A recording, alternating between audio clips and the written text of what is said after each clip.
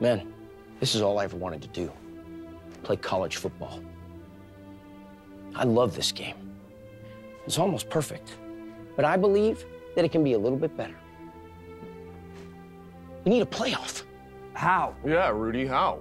You take the top 4 teams in the country, regardless of their conference. They play 2 semifinal games, and the winners advance to a national championship. The teams will be handpicked by a selection committee, actual human beings. No more uncertainty about polls, no more confusion about computer calculations. These 2 playoff games, they're gonna rotate between the 6 classic bowls. You got the Rose Bowl, the Sugar Bowl, the Orange Bowl, Cotton Bowl, Peach Bowl, and Fiesta Bowl. Now just picture it. New Year's Eve, New Year's Day. Over the course of 36 hours, we're gonna usher in the new year, being glued to our television sets, watching all of the best games. Amen. Isn't this what college football is all about? Huh?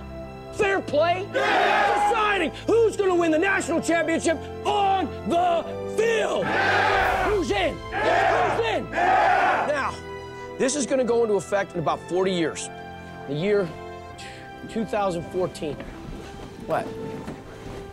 Guys, it's still gonna be neat. Father, guys, you're gonna pick me up on your shoulders?